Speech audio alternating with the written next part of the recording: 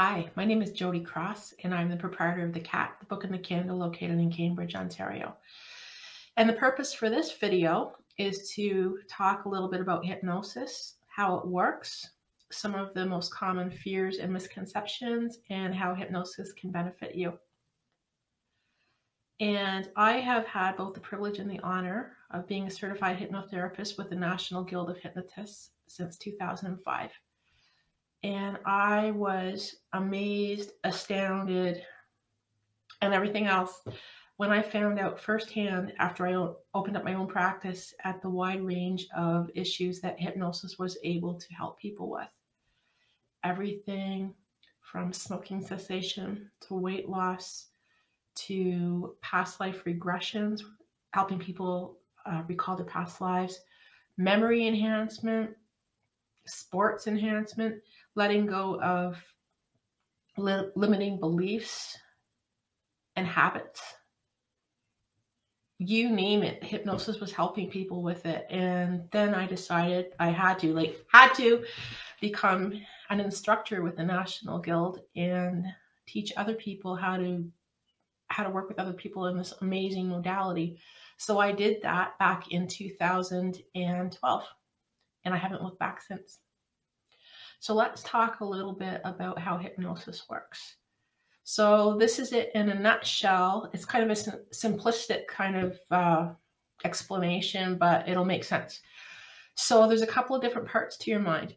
There's the conscious part of your mind, and there's the subconscious part of your mind. And the conscious part, it deals in logic, thinking, reasoning, the here, the now. Your conscious mind, it puts limitations on your beliefs. The subconscious part of your mind doesn't understand limitations. It takes everything literally, doesn't understand the difference between imagination and reality, and it's like it behaves like a 4 or 5 year old little kid. So you have to tell it everything like exactly, like literally. So because the subconscious mind deals in the language of the imagination and symbolism, we just have to find a way, and we do that using hypnotic techniques, to quiet the conscious part of your mind, the part that's putting limitations on you, dealing in logic. We quiet this, and then we have direct access to this. The subconscious mind also contains all of your memories, all of your experiences, everything you've ever smelt, felt, heard. It's all back there, including the memories of your past lives. So that's what we do. We quiet this, and then we have access to this. And then we talk to the subconscious in the language that it understands. And everybody's different. When you use somebody's imagination, some people are going to be visual people. Some people will see pictures like they're at the movies. Some people don't. Some people hear sounds. Some people smell things. Some people are very auditory.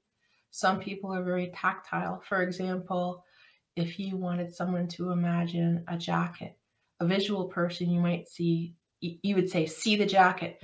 A tactile person, if that was the way to their imagination, you might say something like, feel the jacket, feel the textures. What does the jacket feel like? And a good hypnotherapist is going to take the time with you and sit down with you and find the right way to use your imagination and the way that your subconscious understands in order to make the changes that you want to make. So it's a matter of opening that drawer, using your imagination or symbolism or both, letting the subconscious know the changes that you want to make, because it doesn't understand the difference between imagination and reality. It sees it and it makes it so.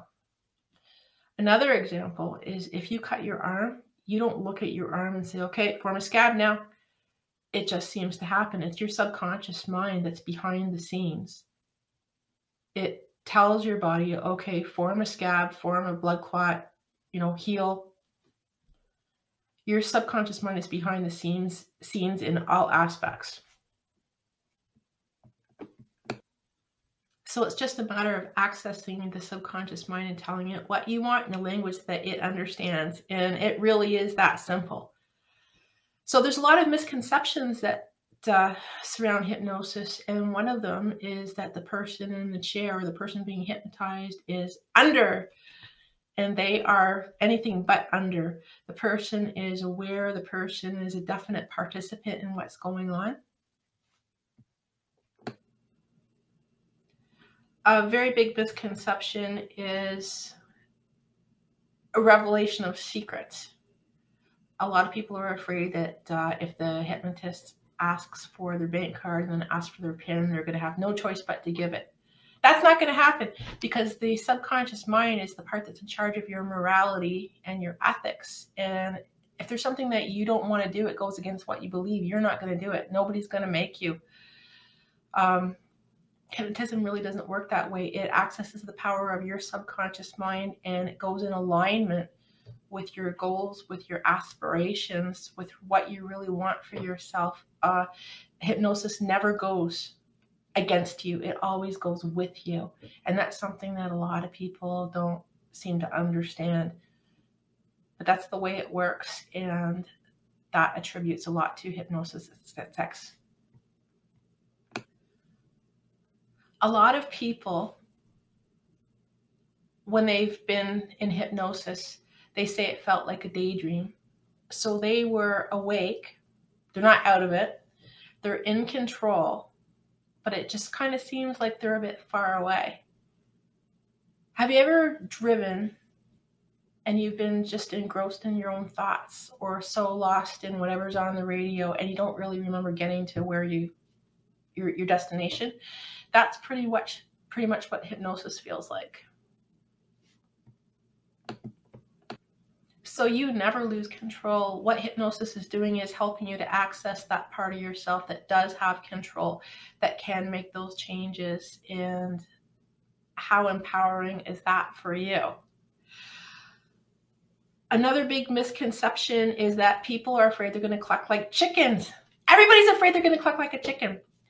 So when you see those stage hypnotists and people are clucking like chickens, the only reason that they are doing that is because they want to do that. If somebody was like, no way, I'm going to cluck like a chicken, nobody can make them.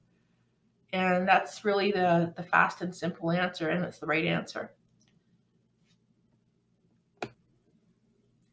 So that's the short version on hypnosis. But if there are any changes that you want to make in your life, whether it's breaking a habit, whether it's finding out more about yourself, whether it's finding out more about your past, this life, past life, anything at all, please feel free to give me a call or an email.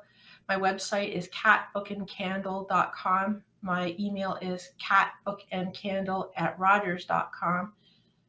And if not me, another hypnotherapist, just make sure that you're talking to somebody who seems to know what they're talking about, who will not give you a cookie cutter approach, who is willing to give you an intake session, who is willing to look at the way your personal subconscious mind works and find the best way to work for you. And if they're not doing that, definitely find another hypnotherapist. And I am wishing everybody the brightest of blessings, and may you find what your heart desires. Thank you.